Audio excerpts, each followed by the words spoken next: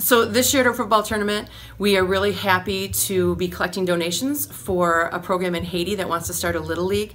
Our neighbors came up with the idea. They're running a wiffle ball tournament next week and asked if we'd like to partner with them to collect used and usable apparel, baseball equipment, cleats, hats, helmets, all that kind of stuff. And it's been an amazing outpouring of giving from the west side of Grand Rapids and really the whole Grand Rapids area.